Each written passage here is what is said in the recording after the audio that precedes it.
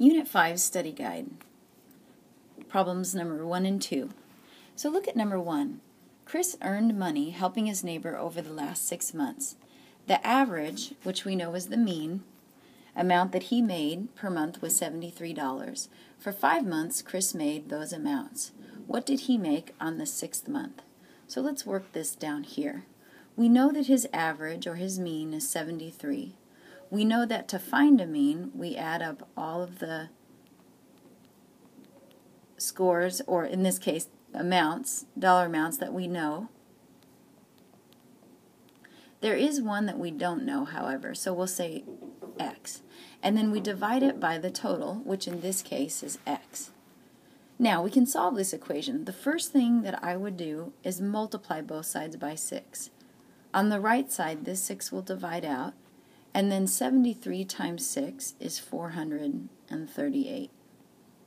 Then you're going to add the values, those dollar values that you know, which will give you 374. Plus that missing one. Subtract 374 from both sides, and you'll get that final dollar value amount, which is $64. Now let's look at number 2.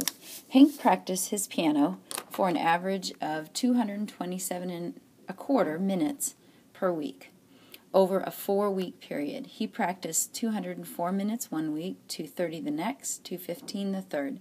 How many minutes did he practice the 4th week? So this is like number 1.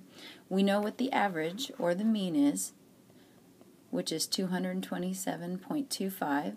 We know to find the mean, we add up the values that we know.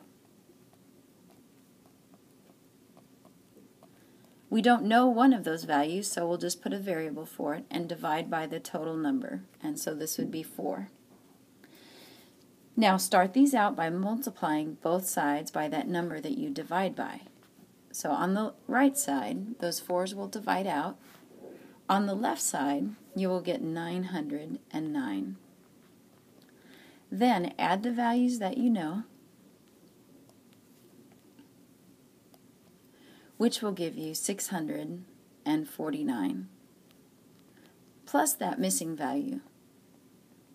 Subtract 649 from both sides, and you'll see that Hank practiced 260 minutes, or needed to, that last week.